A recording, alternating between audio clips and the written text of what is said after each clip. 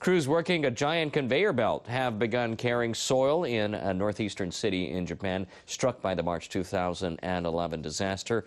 They are bringing huge piles of dirt into residential districts. The conveyor belt was set up in Rikuzen Takata, Iwate Prefecture to promote restoration work in the center of the city. A large suspension bridge was built across a river for the piece of machinery. People in the community have now dubbed it as the Bridge of Hope.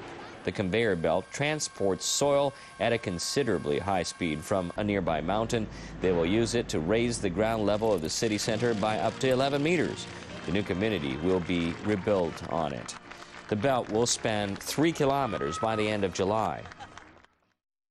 It's my desire the Bridge of Hope becomes a symbol of the city and that it will speed up restoration as soon as possible. I'm happy to see progress towards rebuilding, but I also have mixed feelings as I look at the landscape, which will be totally changing.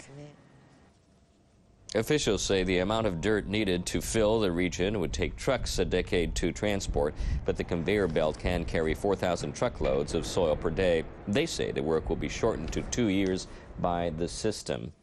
Similar landfill projects are being planned at 31 locations in the tsunami-stricken prefectures. However, due to the cost, the conveyor belts are to be used in only 2 cities, including Rikuzen Takata.